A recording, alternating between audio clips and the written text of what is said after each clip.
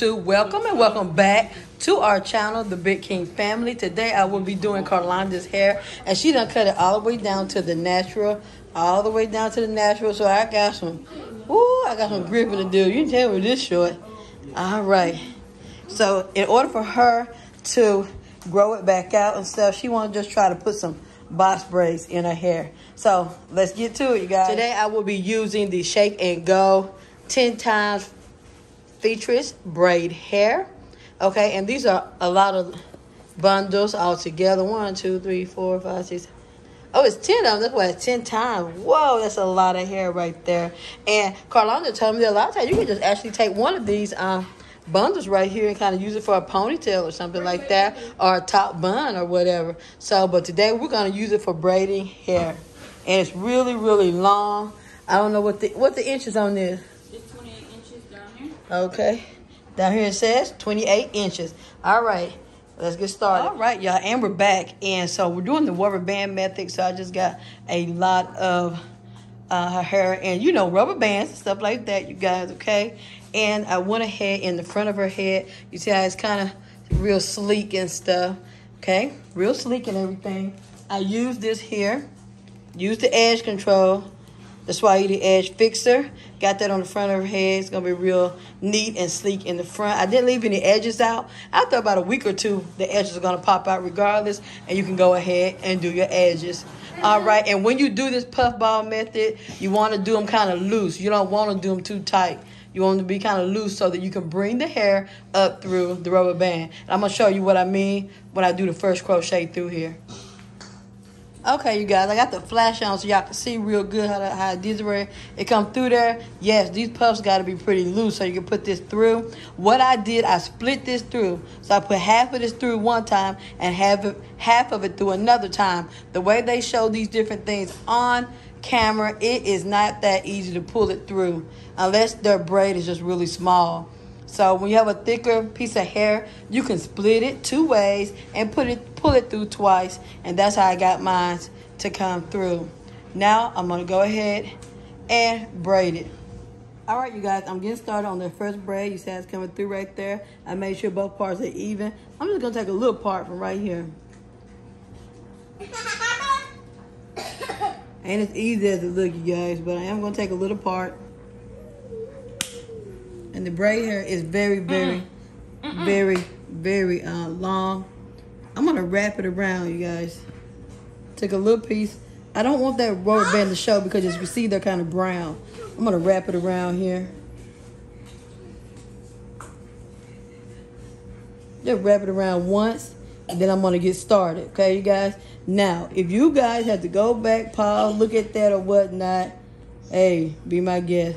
But you see that? But you ain't gonna see no rubber band like that. Then you're gonna get the three way of braiding going. What's up with this hair? But just add a little bit of hair from each braid in order to get the three way of braiding going. As y'all can see, that's a little piece of hair right there. We're gonna cover all of that. We're gonna cover it. I hope this covers the.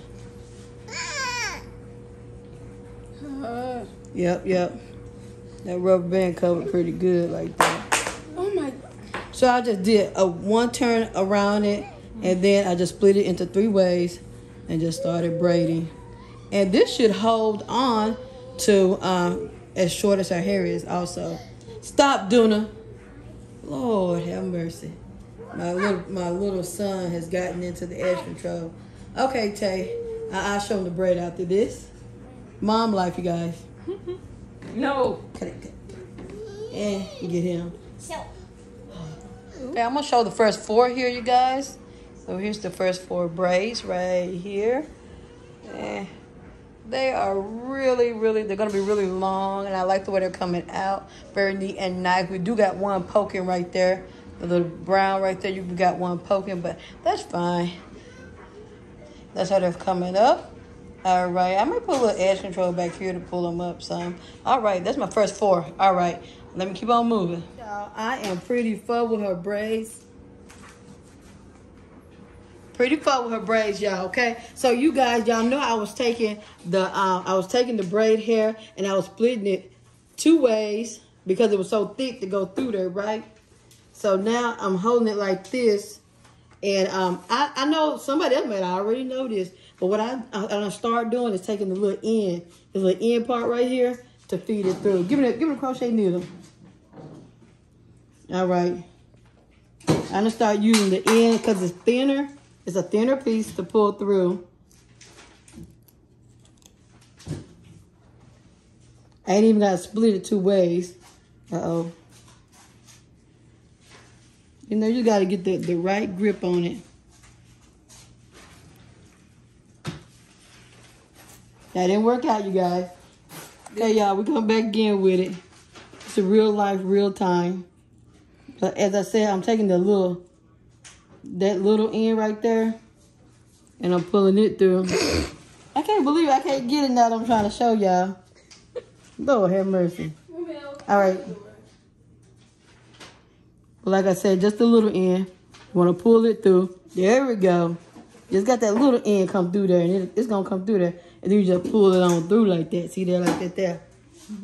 There you go. And then it's through there easily, one swoop, without breaking it into 2 pieces. I'm bringing it on down through there. All right, let me keep on with her braids. All right, it's late in the evening. She is very tired, but we are done with her braids. Come on, go ahead and turn around. We're done with her braids. Let's see if y'all want to see. Yeah, you can see a few of the rubber band and stuff. I never said I was an expert at this, but there go her parts and stuff. And we got her done. But the thing about, you see how they looking and stuff? How they kind of fall in the back and doing like that, kind of crazy at the bottom. We are finna dip them in the water. I will show an aftermath of me dipping them in the water. I hope that this was helpful to somebody. This helps right here save on money also. What they'll do, the girls shoot, they'll let me go ahead and do their hair shoot. They don't even be playing. They just let me go on and do it. Trying to see how it kind of come up. Yes, they look all right. Look pretty good to me.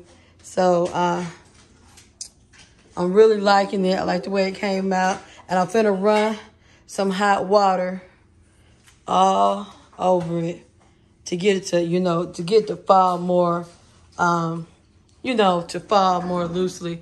You know how it does after you dip it, okay? So this is one way we save money is that I always do my girls' hair, the grown ones and my grandbaby's hair. All right, you guys, just one moment. I'm just going to come back real quick after we dip it, see how it falls. All right, you guys, here it is dipped. You see it's real good and flowing. Ooh-wee. Yeah. Good and flowing. All right. All right, Cinni, let's see it. Turn around. All right. So her braids are done, you guys. Thank you guys for joining us. Thank you for listening. Until next time, YouTube. Bye. Peace. Stay blessed.